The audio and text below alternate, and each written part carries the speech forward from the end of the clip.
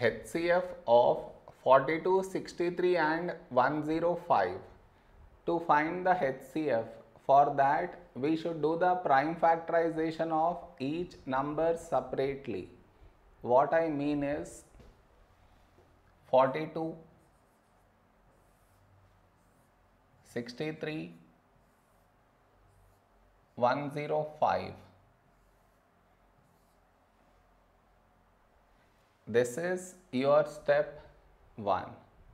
Next, in this number, last digit 2 even, so take 2.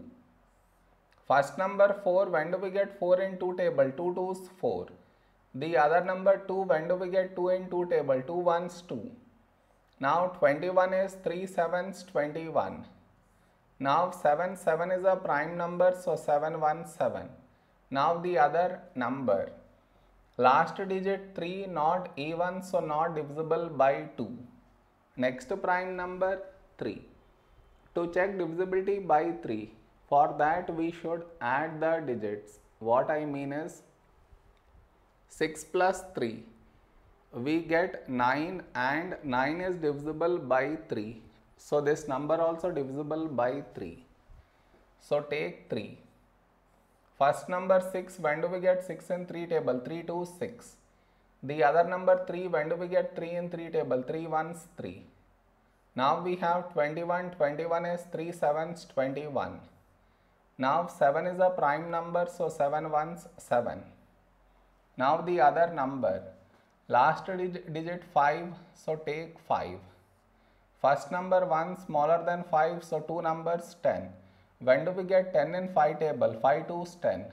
The other number 5, when do we get 5 in 5 table? 5 1's 5.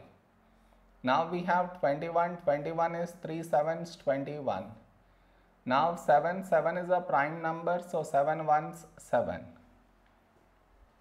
Therefore HCF is the product of numbers which should be present in these three places, that is here and also here. I repeat, HCF is the product of numbers which should be present in these three places. So now let us find the numbers which are present over here, here and also here. Starting with the number 2. Do we have 2 here? No. So no need for us to check in the other place. Next number 3. Do we have 3 here? Yes. So go to the next place. Do we have 3 here? Yes. So cut 3 right here. Next number 7. Do we have 7 here? Yes. Go to the next place. Do we have 7 here? Yes.